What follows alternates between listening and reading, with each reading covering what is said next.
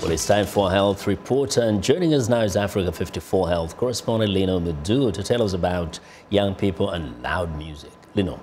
That's right, Vincent. The United Nations is issuing a stern warning to millennials.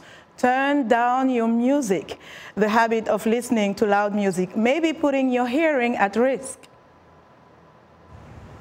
United Nations agencies warn that more than 1 billion people ages 12 to 35 risk losing their hearing from listening to loud music on their audio devices.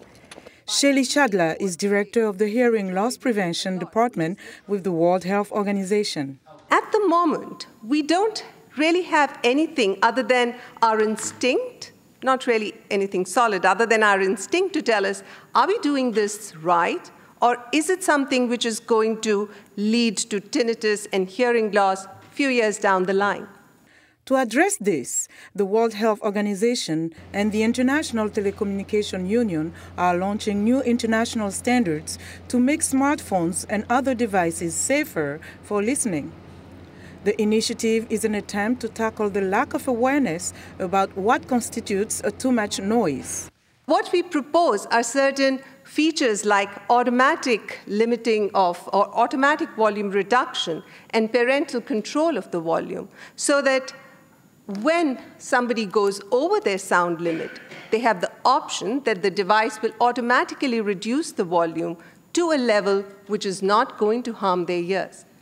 According to the WHO, about 432 million adults and 34 million children have a disabling hearing loss, which impacts on their quality of life. The United Nations International Health Body says by 2050, more than 900 billion people will have significantly impaired hearing. The WHO says about 50% of all cases of hearing loss could be prevented through public health measures. Think of it like driving on a highway, but without a speedometer in your car or a speed limit. And what we've proposed is that your smartphones come fitted with a speedometer, with a measurement system which tells you how much sound you're getting and tells you if you're going over the limit. In addition, the WHO is looking at volume levels in places such as nightclubs and sports arenas. Some guidelines already exist, but they are not widely implemented. Well, it's time for a health report, and joining us now is Africa 54 Health Correspondent Linord Moudou to tell us about young people and loud music. Linord. That's right, Vincent. The United Nations is issuing a stern warning to millennials. Turn down your music.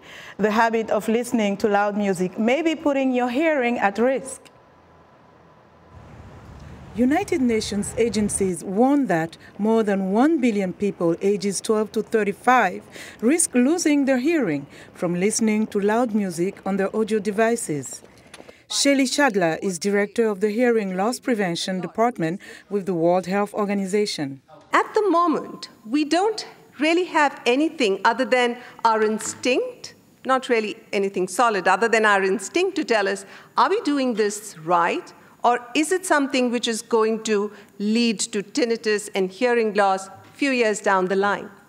To address this, the World Health Organization and the International Telecommunication Union are launching new international standards to make smartphones and other devices safer for listening.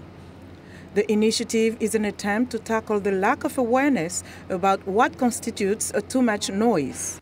What we propose are certain features like automatic limiting of or automatic volume reduction and parental control of the volume, so that when somebody goes over their sound limit, they have the option that the device will automatically reduce the volume to a level which is not going to harm their ears. According to the WHO, about 432 million adults and 34 million children have a disabling hearing loss, which impacts on their quality of life. The United Nations International Health Body says by 2050, more than 900 billion people will have significantly impaired hearing. The WHO says about 50% of all cases of hearing loss could be prevented through public health measures. Think of it like driving on a highway, but without a speedometer in your car or a speed limit. And what we've proposed is that your smartphones come fitted with a speedometer, with a measurement system which tells you how much sound you're getting and tells you if you're going over the limit. In addition, the WHO is looking at volume levels in places such as nightclubs and sports arenas. Some guidelines already exist, but they are not widely implemented.